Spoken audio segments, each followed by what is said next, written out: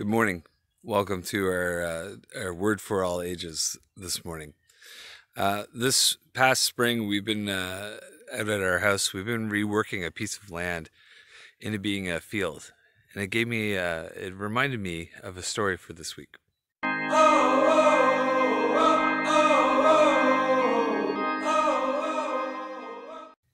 Years ago, when the city was first built, the original planner had left large sections of land free for the people in the surrounding areas to do what they wanted with them. So all throughout the city, there were little pieces of green speckled with oats. Some were parks, some were community gardens, some were places for art installations. It was really up to the people. But there was one little piece of land that, even as the city grew up around it, nothing ever happened with it. It became a place where the ground became hard, very little grew, garbage was thrown, and the people were really dissatisfied with it. So, after many years, the city sent a worker to help the people decide what to do with it. The people in the surrounding areas were from all different backgrounds. Some made a lot of money, some didn't make very many, some were new to the area, some had been there for years.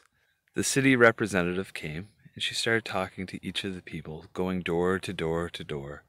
The kids wanted a playground, some people wanted a garden, some people just wanted the area clean and didn't really care. And some people didn't want anything done with it because they didn't want to deal with any of the people around it.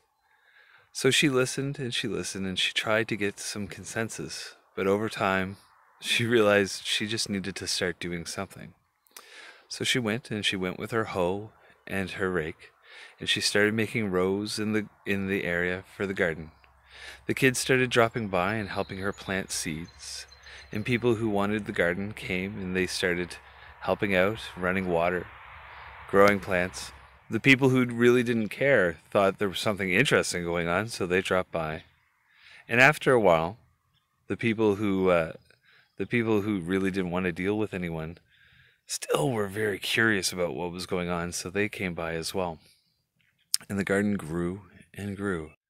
With all the kids running around, sometimes they were getting in trouble, sometimes they were getting in dirt, and so the people started getting equipment for them to play on, and they had a place in the middle of the city where they didn't have any backyards for them to play and be kids.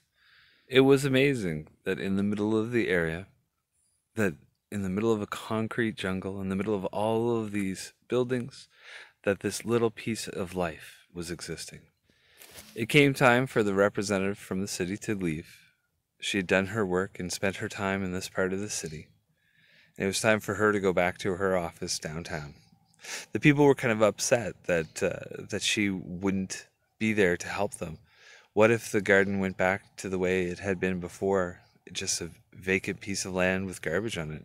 She told them that she had given them all the tools. They had been there helping her. They had been there doing the work themselves. They knew what to do, and most of all, they had each other. And if they really needed her, she was just a call away. In the garden of our lives, sometimes we're worried about what will happen in our hearts. And so it's important for us to talk with those around us, to share with others what is happening in our heart, so that we can bear good fruit and veggies, so that we can have a good life, so that we can unburden ourselves and bring life into our hearts. Let's pray this morning. Dear God, help us always to look at what we have and build upon that which we have to bring about goodness into this world. You've given us everything that we need to bring life into this world. Help us always remember that you are here with us, now and forever. Amen. Just a reminder that in the Art Spark that's linked below, there's a thing for Pentecost. If you want to make a short video or do a small craft and send a picture, it'd be really helpful. Take care. Bye.